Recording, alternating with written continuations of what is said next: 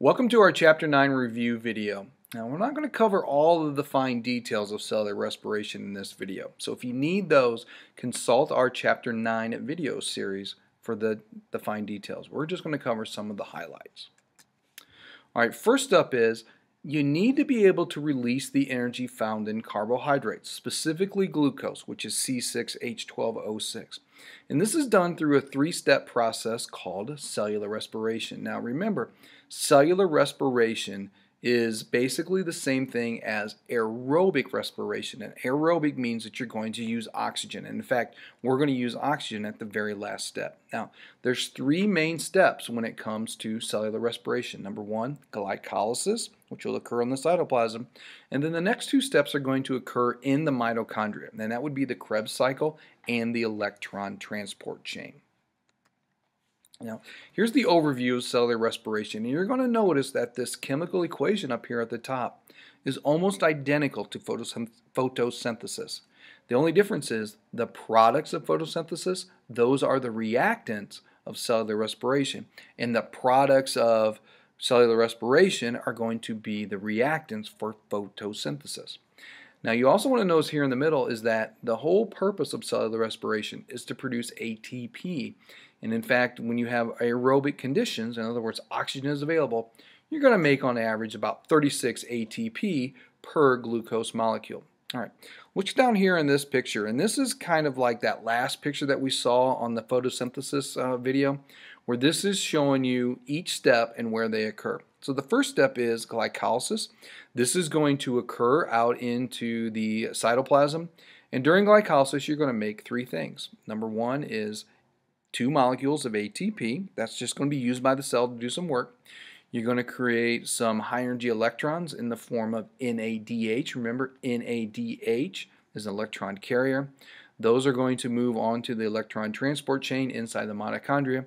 And then you're going to create pyruvate, which will move into the mitochondria and go into the Krebs cycle. Now, the Krebs cycle is going to occur in the matrix of the mitochondria. That's the very inside. And the Krebs cycle is going to do a couple of things. You're going to make some NADH and FADH. Those are also electron carriers. And you're also going to create something that's not on this picture, but I'm going to draw it in for you, is going to be some carbon dioxide. So you have the waste product of CO2 being made in this step also. So all the carbon dioxide that you breathe out on a daily basis is going to be made through the Krebs cycle. All right, now what's also going to happen here is the electron transport chain has been collecting all of the high energy electrons in the form of NADH and FADH2 from the previous two steps. And it's going to go through a process called oxidative phosphorylation. And what that means is you're going to use oxygen to attach a phosphate to something, and that phosphate is going to be attached to ATP. Now if you look down here real close, you'll notice that this starburst with ATP is bigger because you're going to make most of those 36 ATP at this step. You don't really make a whole lot up here, so you're getting all of your bang for the buck at the end, and that's when you're going to use oxygen. Alright, glycolysis, pretty simple. You're going to create three things, ATP, NADPH, and 2-pyruvic acid or pyruvate. And in the first step here, glucose is going to be chopped in half. It takes 2 ATP to make that happen, so we got to spend some energy to make some.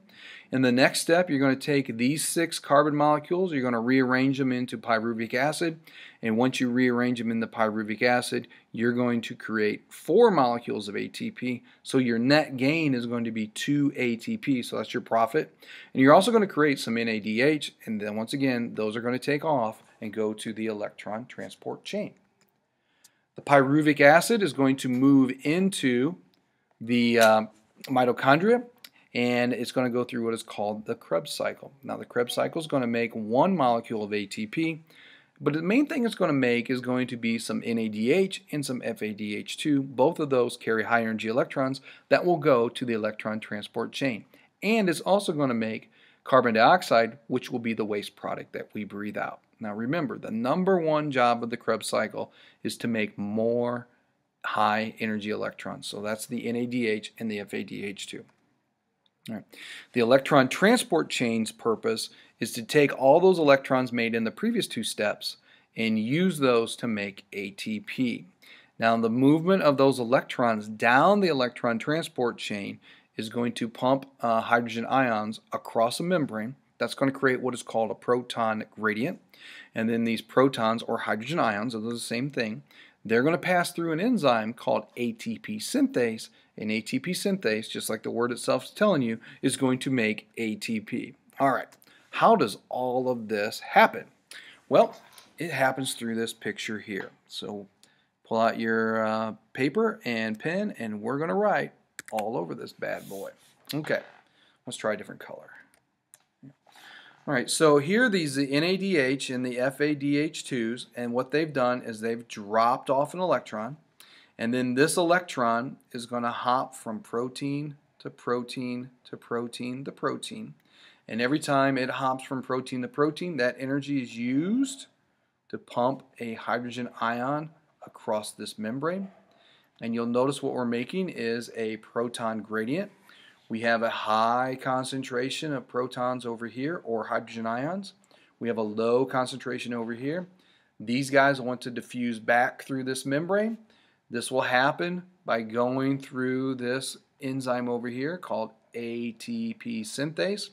And every time it goes through ATP synthase, the bottom's going to click, and every click creates an ATP molecule. So imagine this thing going click, click, click, click, click, click, click every second of your life to make ATP. All right, we do have a potential problem. You see this electron right here? If it doesn't hop off this chain, it's going to create a log jam. And since these electrons would not be moving, we would not be pumping these hydrogen ions across, and therefore we can't make ATP, and that would have severe consequences. So we have this guy right here, oxygen. This electron that's here is going to jump onto this oxygen. Oxygen, when it gains an electron, like all atoms, is going to become negative. Negative things are attracted to positive things. We have a lot of positive things around here. Those are those hydrogen ions.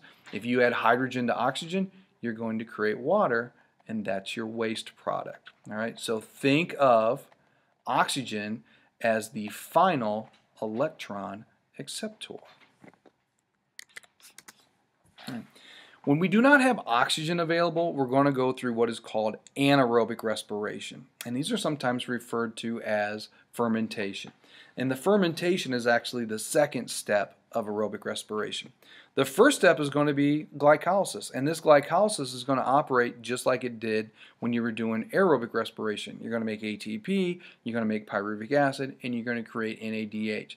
The problem is we don't have a mechanism that's going to recycle the NAD plus because we don't have the electron transport chain available. That's why we're going to go through the fermentation step. And fermentation comes in two flavors. We have alcohol fermentation, where the pyruvic acid releases some carbon dioxide. That's why the champagne bubbles and the beer is going to foam. And this pyruvate is then going to be turned into ethanol, which is alcohol, and the step from going from pyruvate to alcohol is going to recycle the NAD+. Over here in lactic acid fermentation, the pyruvic molecule is turned into lactic acid, and during that process, you're going to recycle your NAD+, and this is the one that happens in our muscles, and it's the lactate that makes your muscles burn. All right, that's going to wrap up this video. Remember, study well, go through these review videos, check out your notes. Don't forget to listen to some of the learning songs that we have on My Big Campus. And if you do all that, you should do really well on your test. So, until our next menu, we're going to catch you on the flip side.